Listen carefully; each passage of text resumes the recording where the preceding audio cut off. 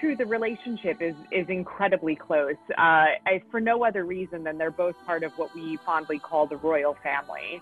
So that there's there's a kind of a public, responsibility that they share by being part of this royal family, but also an intimacy that's shared by any family. And I think that it was very exciting to explore with Mariah how it feels when your expectation is loyalty and what you receive is conflict, and then therefore feels like betrayal.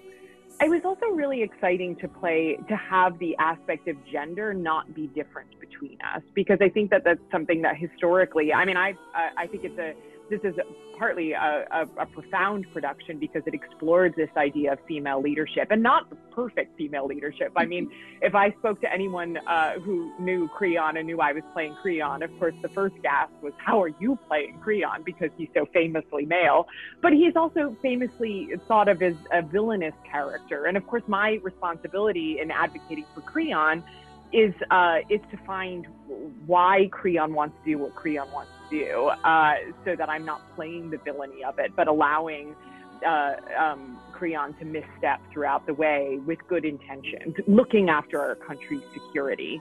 And so it was really exciting to do that with Mariah as Antigone, because while we have many aspects of difference that we bring in order to provide this collaborative conflict, one aspect of difference we didn't have was gender. And for me, that actually really heightened the kind of trigger moments of difference. Like, for instance, what are being different age groups? How does that work in terms of generational conflict, which we see play out all the time in our political world and in our personal world, where, I don't agree with my mother, or I don't agree with my daughter, or the generation before me did this and the generation before me did that, but I can't blame it on our gender difference. There's something that actually unites us more and makes the conflict even more palpable, which is exciting.